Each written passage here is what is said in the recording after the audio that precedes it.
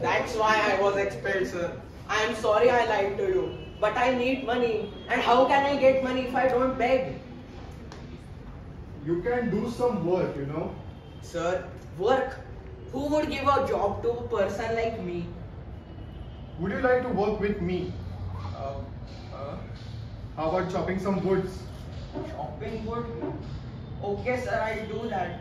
Thank you for your kindness. But will you do it honestly? Yes, sir, I will do it honestly. Will you? Yes, sir, I will do it honestly. Good. Now come back to my house.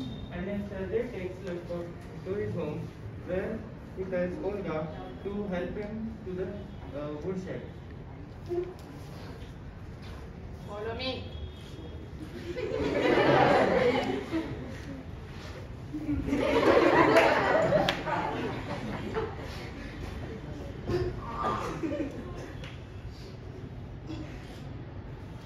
It is so hard.